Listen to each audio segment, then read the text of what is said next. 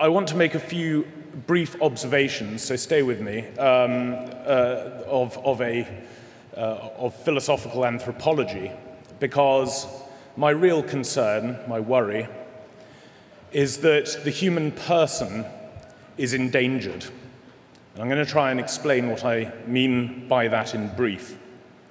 You see, 3 centuries ago, a debate was introduced into the public arena by Jean-Jacques Rousseau, and this debate, which remains very much alive today, centers on whether the authentic individual exists prior to his life in society, or rather emerges out of his life in society. And downstream from this debate are 2 claims that remain at the heart of the progressive conservative dichotomy. For the progressive, one ought to enjoy the advantages of society whilst always emancipating himself from society to maintain his authentic self. Society is always a threat to his authentic self, and hence necessarily in some way tyrannical, of a patriarchal kind or otherwise. And it must ever be purified through ongoing revolution. In turn, the progressive will always favor the atomized and alienated individual over the accountable and communally bound individual who is formed by local and national loyalties. For us conservatives, on the other hand, attacks on the national way of life do not emancipate individuals from a disguised captivity.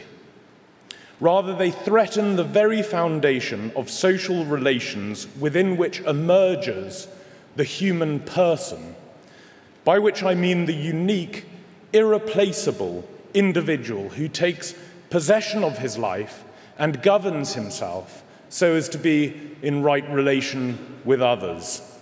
Society is not some looming external force. Society is us, and we are society. Unique, irreplaceable individuals, that is to say persons, result from their civilization. Persons don't opt into their communities by some primordial contract. Indeed, nation has the same etymology as the word natal. It's from the nation that we are born into the world.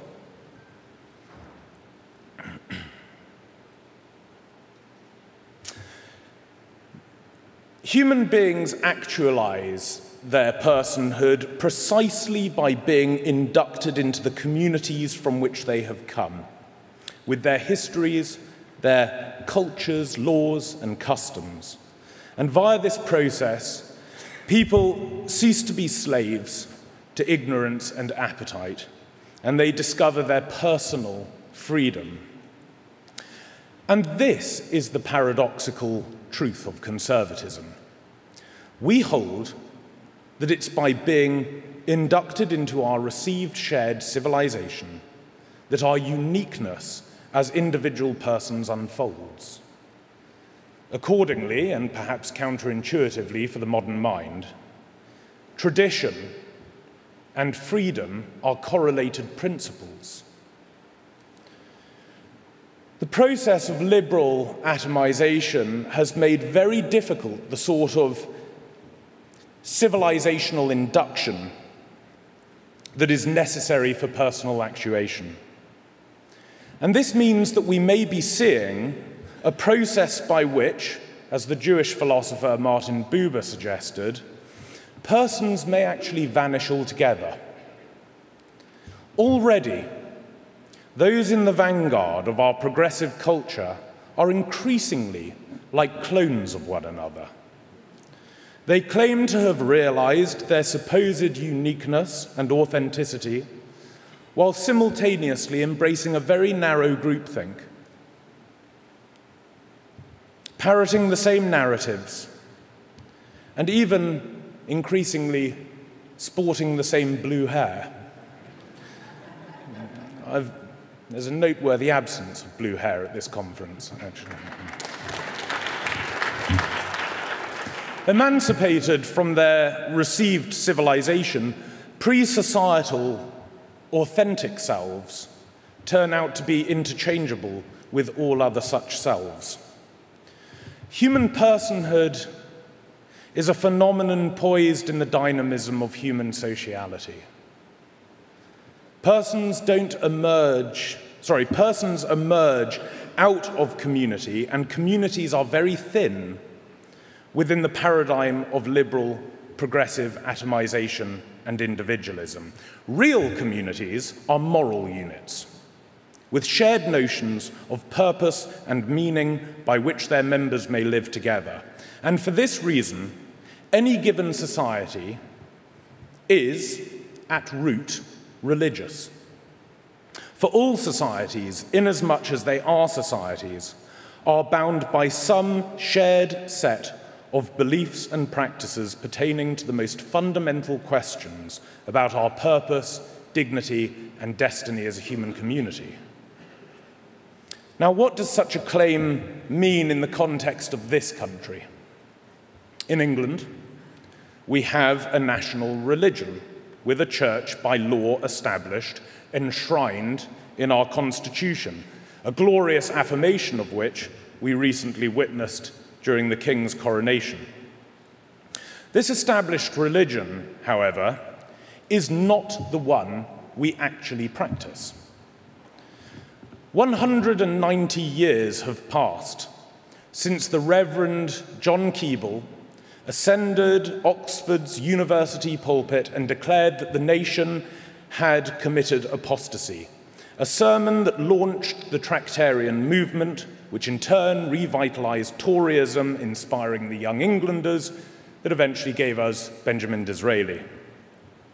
But that revival didn't last. And as John Henry Newman wrote, quote, "Toryism came to pieces and went the way of all flesh." Just imagine if he could see it now. In any case, what I think someone like Keble or Disraeli or Newman could never have envisaged was the nation's replacement of Christianity with a new religion altogether.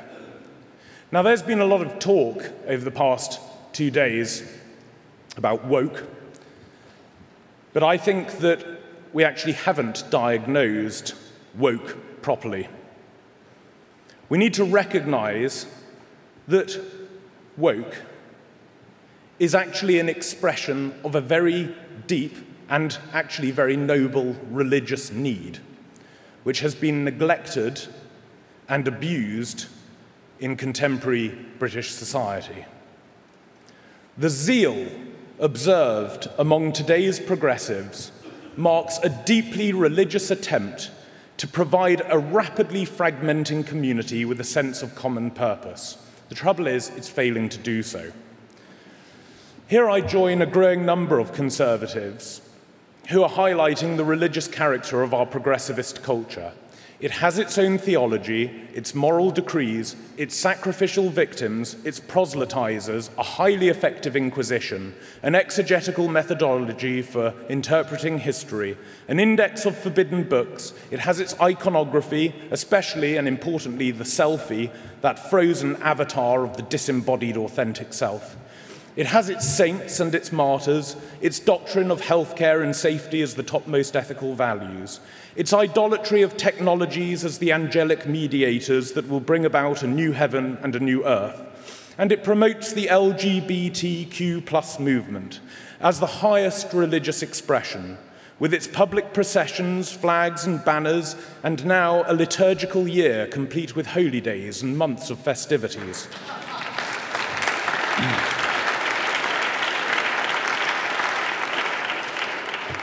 This religion sees the state as a mortal god, to use the words of Thomas Hobbes, that will bestow the infinite, capital P, progress for which we beg, and everyone must join in the devotions of this public religion that promises not to redeem our human nature, but rather our denatured, authentic selves by vanquishing human nature altogether, and those who are insufficiently enthusiastic are judged heretics, and they must be judged, and they must be driven from polite society.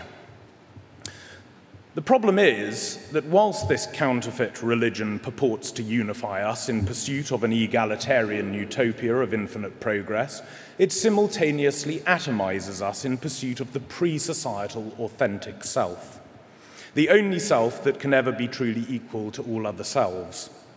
Thus, whilst purporting to offer a loose conception of the good around which it can gather society, it concurrently divides us all in the paradigm of isolation and national repudiation. And what is the upshot?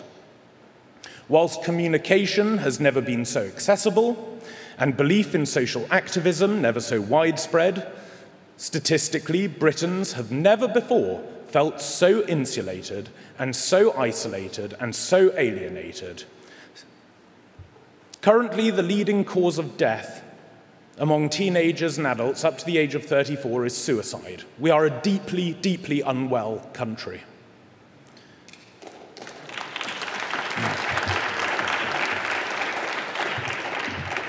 As the 18th century conservative Joseph de Maistre observed, an atomized people is a miserable and vulnerable people who will be forced to grovel before a divinized, all-encompassing administrative juggernaut. What someone like Maistre could never have imagined was the emergence of a massive information and surveillance industry working as one mechanism across much of the globe, manipulating almost every facet of life through a sort of technological omnipresence. This Leviathan has now encroached on every aspect of private association and civil society, deeming itself the providential lord of history.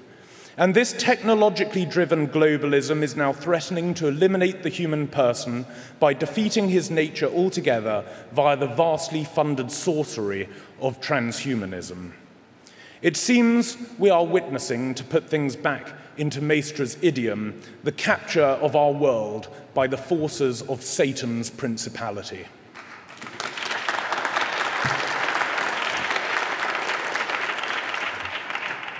The self-identification of global Leviathan as providential lord of history cast off all its concealments during the COVID episode, for which, by the way, there has not been a proper reckoning.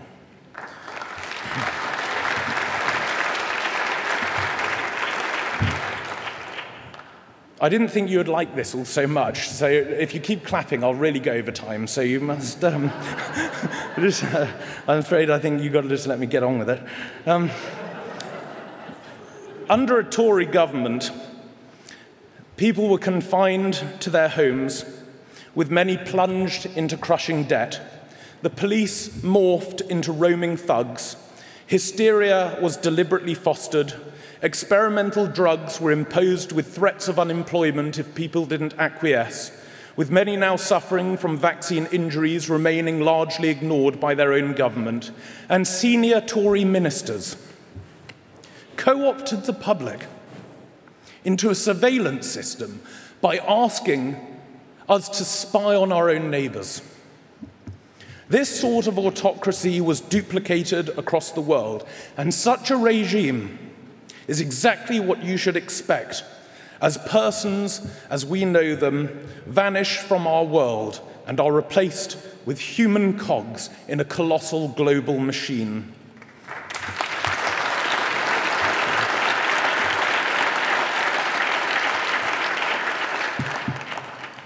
I have opinions on face masks as well, but I'll leave those out for a bit. This is why, with every fibre of his being, Edmund Burke condemned what he called atheism by establishment, which would lend itself to the politics of, quote, a mischievous and ignoble oligarchy with a purely geometrical and arithmetical conception of society.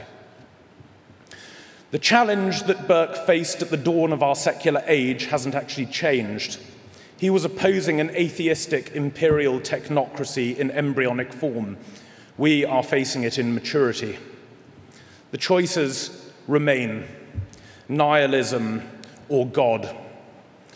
Or, put differently, idolatry and captivity masquerading as pleasure and safety, or the genuine freedom, meaning, and purpose that comes from acknowledging the spiritual dimension of who we are. Whether human personhood vanishes altogether will depend on how we choose. So to summarize, either persons precede society as so-called authentic selves, merely opting into society for its advantages, or persons emerge out of society. That is a meaning-driven community of people who belong together, animated by a sense of transcendent purpose. In short, between nihilism and the divine, there's no medium. Either way, however, as Disraeli famously observed, man will worship something. The question is then, what cultus, and by extension, what culture, do we want to have? One that unites us in a common moral project by which we emerge together as persons, or something else? In these isles, I believe it's time to retrieve a genuine, theocentric conservatism, which can offer a spiritual and moral vision of the human person. Otherwise, if British conservatives continue to be nothing other than diluted versions of their more progressive competitors, conservatism won't only lose its place in the public arena altogether, but it will entirely deserve to do so. At present, there is a very widespread hunger for a serious spiritual and moral account of who we are and our common purpose as a national community. This hunger will be ignored by conservatives at their peril. Thank you.